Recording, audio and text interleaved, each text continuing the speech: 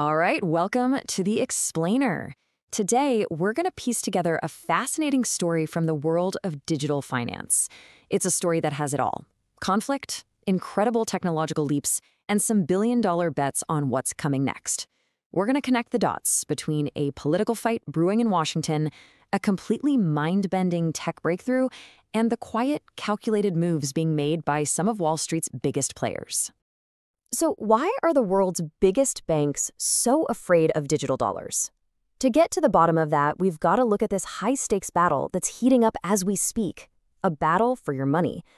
On one side, you've got the entire traditional banking system, and on the other, you have this new form of digital money that, well, it threatens to upend everything they've built.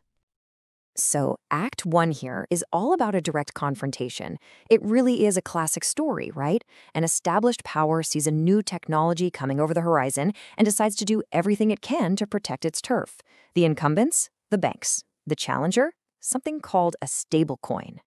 Okay, so before we dive into the fight, we need to know what they're actually fighting about.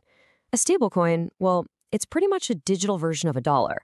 It lives on a blockchain, but unlike something like Bitcoin, its value is built to stay stable, pegged one-to-one with a currency like the US dollar.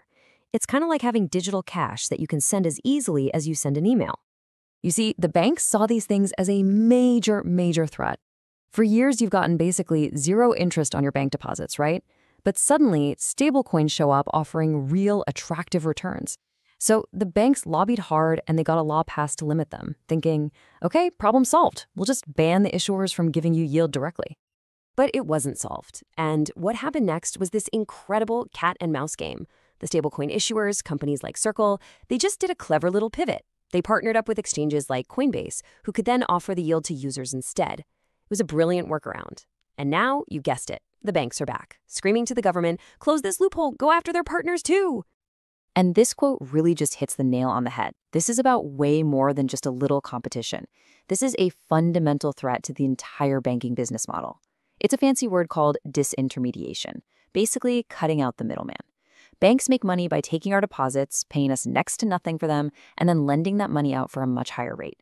If we can all earn a good, safe yield on a digital dollar somewhere else, that whole model just collapses. An exodus of deposits isn't just a problem for them, it's an existential threat.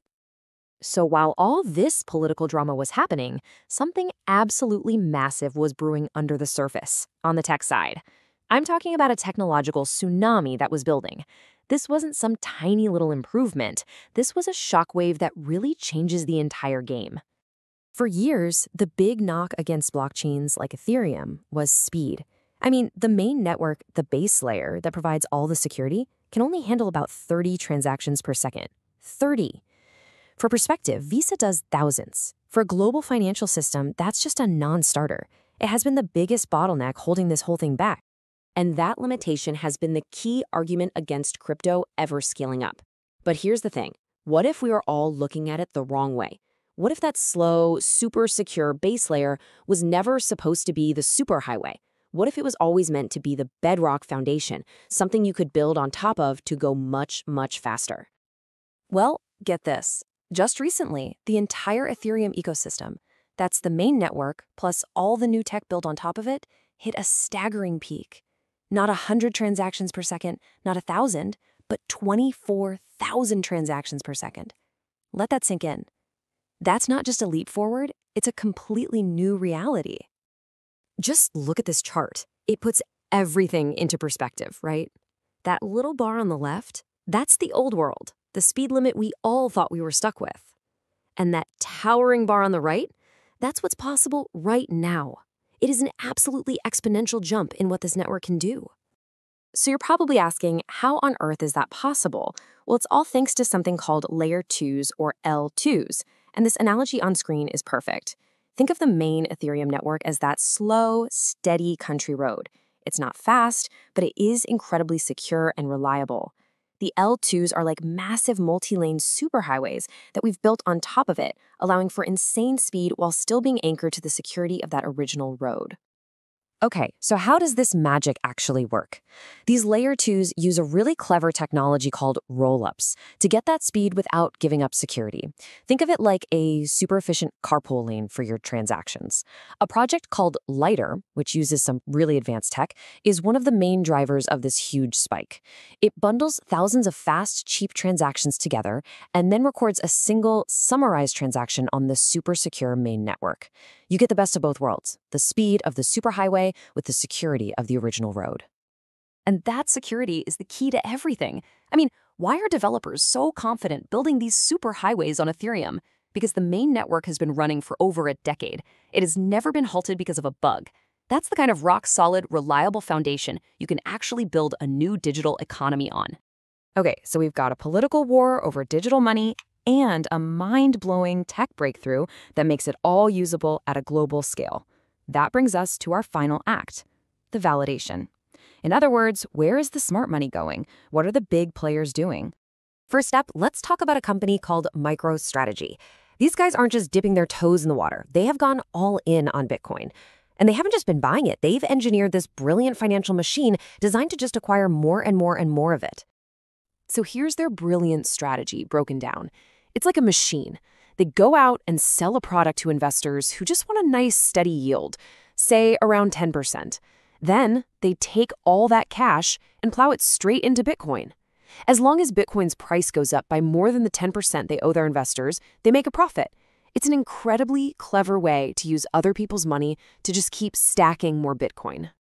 But look, this isn't just about one crypto-focused company. The big dogs on Wall Street, the ones who were skeptical for years, they're not just watching anymore. They're running the numbers, publishing their research, and they're making some seriously bold predictions about the future. And this is a really big one. We're talking about JP Morgan. Yeah, that JP Morgan. Their analyst recently came out and said they see Bitcoin hitting $170,000. And not in 5 years, in the next 6 to 12 months. This isn't some random person on the internet. This is Wall Street royalty. Now, the actual number is almost less important than who's saying it.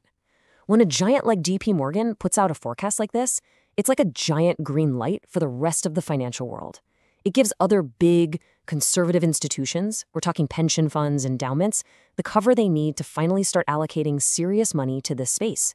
It is a powerful signal of validation. So when you step back and you connect all these dots, you've got this desperate political fight over digital dollars. You've got this insane technological leap in speed that makes it all possible. And you've got Wall Street giants placing these huge bets. It all leads you to this one big, provocative question.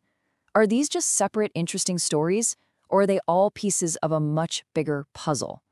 Are we watching the replacement of finance as we know it? Or are we just witnessing its next and maybe its most profound evolution? Don't forget to subscribe, and thanks for watching.